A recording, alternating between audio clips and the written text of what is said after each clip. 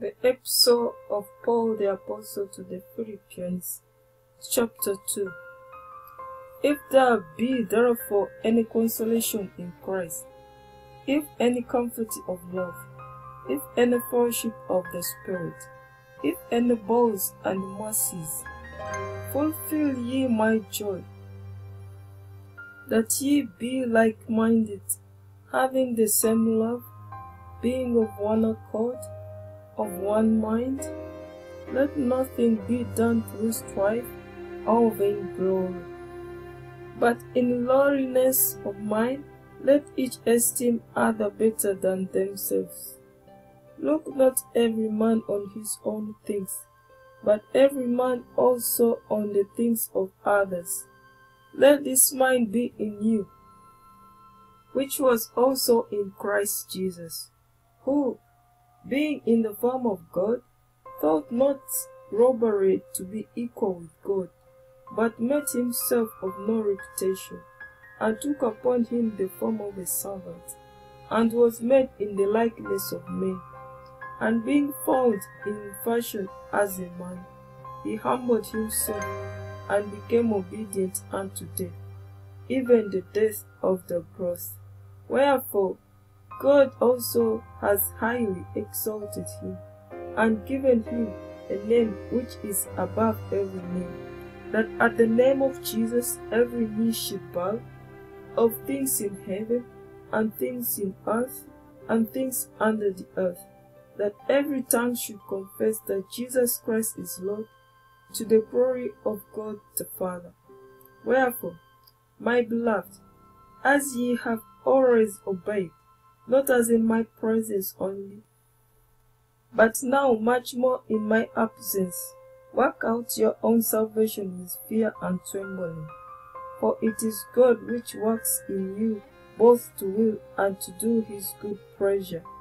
Do all things without murmurings and disputings, that ye may be blameless and harmless, the sons of God, without rebuke, in the midst of a crooked and perverse nation, among whom ye shine as lights in the world, holding forth the word of life, that I may rejoice in the day of Christ, that I have not run in vain, neither labored in vain. Yea, and if I be offered upon the sacrifice and service of your faith, I joy and rejoice with you all. For the same cause also do ye joy and rejoice with me. But I trust in the Lord Jesus to send Timothy shortly unto you, that I also may be of good comfort when I know your state. For I have no man like-minded who will naturally care for your state. For all seek their own, not the things which are Jesus Christ's. But ye know the proof of him, that as a son with the Father, he has served with me in the gospel. Him therefore I hope to send presently, so soon as I shall see how it will go with me. But I trust in the Lord that I also myself shall come shortly. Yet I suppose it necessary to send to you Epaphroditus, my brother and companion in the labor, and fellow soldier, but your messenger, and he that ministered to my wants. For he longed after you all, and was full of heaviness, because that ye had heard that he had been sick.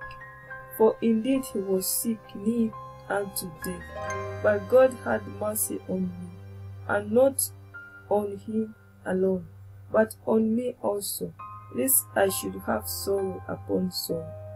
I sent him therefore the more careful, that when ye see him again, ye may rejoice, and that I may be the less sorrowful.